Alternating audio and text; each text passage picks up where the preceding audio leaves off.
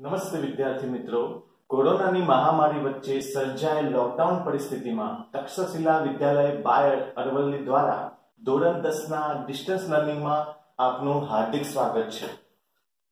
વિદ્યાર્થી મિત્રો, આજે આપણું ચેપ્ટર નંબર 12 વિદ્યુત નું બીજા નંબરનું લેક્ચર છે. લેક્ચર 1 ની અંદર બેટા મેં તમને વિદ્યુત વિશે થોડી ઘણી સમજ આપી હતી કે વિદ્યુત એ ઇલેક્ટ્રોનનો પ્રવાહ છે, બરાબર. અને તમને મેં થોડું વીજભાર વિશે સમજાવ્યું હતું કે ભાઈ વીજભાર એ શું છે?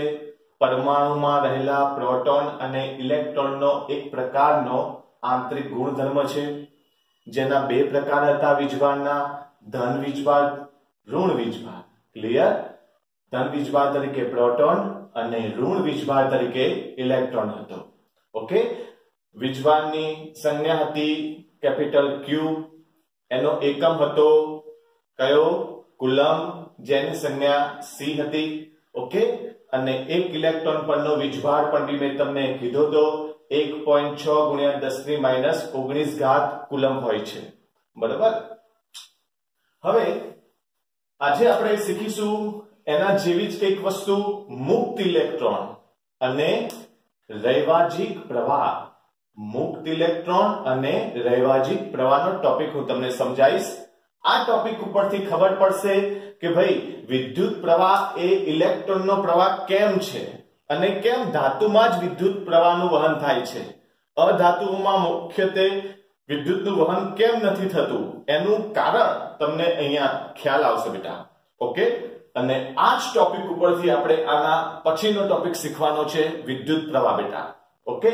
તો મુક્ત ઇલેક્ટ્રોન ખબર પડશે તો તમને આના પછીનો ટોપિક પણ બી ખબર પડી જશે. ઓકે. તો જોઈ લઈએ બેટા આજનો ટોપિક લેક્ચર 2 માં, મુક્ત ઇલેક્ટ્રોન અને રૈવાજિક પ્રવાહ. તો બેટા મેં તમને અહીંયા આકૃતિ દ્વારા એક સમજૂતી આપી છે, એને આપણે સમજીએ તો આપણને મુક્ત ઇલેક્ટ્રોન સરળતાથી ખ્યાલ આવી જશે, બરાબર. તો જોઈએ. હંમેશા તમે જાણો છો ચેપ્ટર ની અંદર કે ભાઈ પરમાણુ શેનો બનેલો હોય છે બેટા? પ્રોટોન, ઇલેક્ટ્રોન અને ન્યુટ્રોનનો. એમાં આપણે અહીંયા જોઈએ કે પ્રોટોન ક્યાં હોય છે બેટા? સેન્ટરમાં. કોઈ બી પરમાણુ હોય તો આપણે એવું સમજીએ છીએ કે પ્રોટોન સેન્ટરમાં છે. ઓકે. અને એની આસપાસ શું ફરે છે? ઇલેક્ટ્રોન ફરે છે. ઓકે.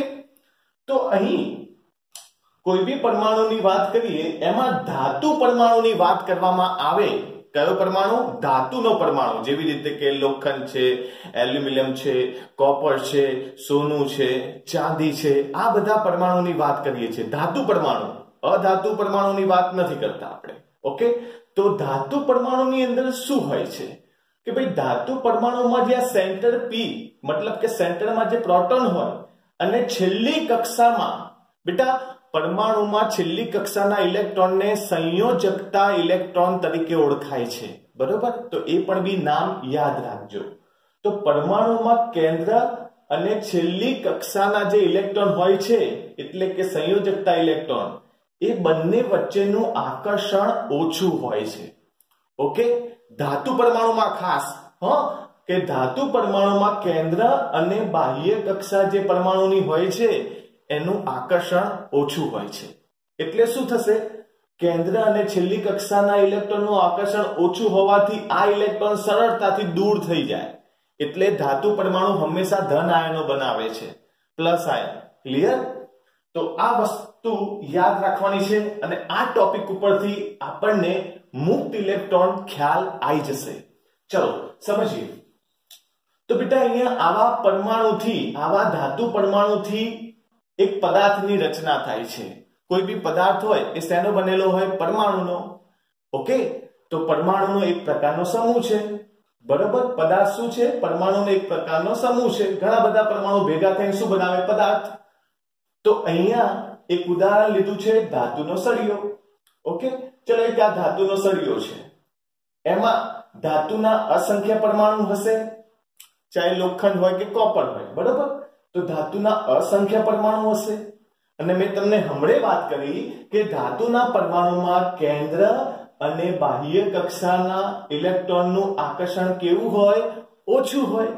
તો શું થશે કે જ્યારે આવા પરમાણુમાંથી આવો પદાર્થ બનશે, ધાતુ પરમાણુમાંથી જ્યારે પદાર્થ બનશે ત્યારે ધાતુ પદાર્થની અંદર જેટલા બી પરમાણુ હશે એ બધા પરમાણુની છેલ્લી કક્ષાના ઇલેક્ટ્રોન એ પરમાણુમાંથી મુક્ત થઈ જશે અને સમગ્ર પદાર્થની અંદર અસ્તવ્યસ્ત ગતિ કરશે. તો એ ઇલેક્ટ્રોન અસ્તવ્યસ્ત ગતિ કરશે. તો મેં તમને અહીંયા જે તીર વડે દર્શાવ્યું છે, જો બેટા પીળા કલરનું જે તીર છે એ ઇલેક્ટ્રોનની ગતિ બતાવી છે.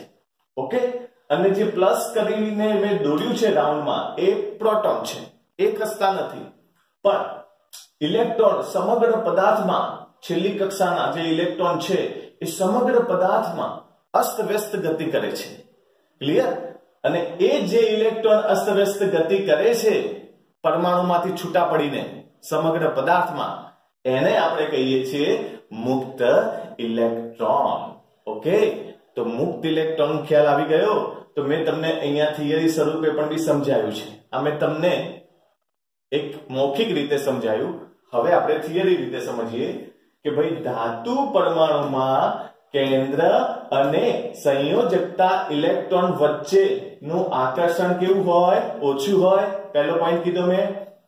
આ ધાતુ પરમાણુથી જ્યારે પદાર્થ બને છે ત્યારે દરેક ધાતુ પરમાણુના સંયોજકતા ઇલેક્ટ્રોન પરમાણુમાંથી મુક્ત થઈને સમગ્ર ધાતુ પદાર્થમાં અસ્તવ્યસ્ત ગતિ કરે છે. આ ઇલેક્ટ્રોનને મુક્ત ઇલેક્ટ્રોન કહે છે. ઓકે, ખ્યાલ આવી ગયો? ટૂંકમાં પરમાણુથી પદાર્થ બનશે અને પદાર્થની અંદર બધા જ પરમાણુ માંથી ઇલેક્ટ્રોન મુક્ત થાય છે છેલ્લી કક્ષાના, અને એ ઇલેક્ટ્રોન અસ્તવ્યસ્ત ગતિ કરે છે. એ ઇલેક્ટ્રોનને આપણે શું કહીશું? મુક્ત ઇલેક્ટ્રોન. ઓકે, અને આ મુક્ત ઇલેક્ટ્રોન જ વિદ્યુત પ્રવાહ માટે જવાબદાર છે. મેં તમને કાલે કીધું હતું કે ભાઈ મુક્ત ઇલેક્ટ્રોનના કારણે, એટલે કે ઇલેક્ટ્રોનનો પ્રવાહ છે વિદ્યુત પ્રવાહ, પણ એ ઇલેક્ટ્રોન આયા ક્યાંથી? તો આવી રીતે ધાતુ પરમાણુમાં ઇલેક્ટ્રોન મુક્ત રીતે ફરતા હોય છે. અધાતુની અંદર આવા મુક્ત ઇલેક્ટ્રોન જોવા મળતા નથી, કારણ કે અધાતુના પરમાણુમાં કેન્દ્ર અને છેલ્લી કક્ષાનું આકર્ષણ વધારે હોય એટલે ઇલેક્ટ્રોન છટકી શકતા નથી. પણ ધાતુ પરમાણુમાંથી ઇલેક્ટ્રોન સરળતાથી છટકી જાય છે. બરોબર? એટલે એમાં મુક્ત ઇલેક્ટ્રોન વધારે હોય, તેથી જ એમાં વિદ્યુત પ્રવાહ મેળવી શકાય છે. પાણી જ ના હોય તો નદીમાં તો પ્રવાહ મળે? ઓકે, તો નદીમાં પાણી હશે તો જ એનો પ્રવાહ મળશે ને. એવી જ રીતે ધાતુમાં ઇલેક્ટ્રોન હશે મુક્ત છૂટા તો જ તમે ઇલેક્ટ્રોનનો પ્રવાહ મેળવી શકશો. અને ઇલેક્ટ્રોનના પ્રવાહને આપણે શું નામ આપ્યું? વિદ્યુત પ્રવાહ. ઓકે, તો ચલો આગળ જઈએ. તો એક પોઈન્ટ છે બેટા કે આ મુક્ત ઇલેક્ટ્રોન વિદ્યુત પ્રવાહના વહન માટે જવાબદાર છે. ખાસ યાદ રાખજો, મુક્ત ઇલેક્ટ્રોનના કારણે જ વિદ્યુત પ્રવાહ વહે છે. બીજી વાત કરી લઈએ એકદમ સિમ્પલ, કે જે ધાતુ પદાર્થમાં મુક્ત ઇલેક્ટ્રોન વધુ તેમાં વિદ્યુત પ્રવાહ વધુ મેળવી શકાય છે. એ તો સિમ્પલ છે.